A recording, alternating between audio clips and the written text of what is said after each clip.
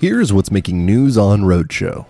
Oh no, it's your worst nightmare. Someone backed into your shiny Model 3 and now it has to go to the body shop. While this might normally take weeks to fix, Elon Musk is pushing for bodywork to get done in an hour. Yeah, we know that sounds like science fiction, but he thinks by bringing it in-house, with increased parts availability, that the big T can swap panels while you wait.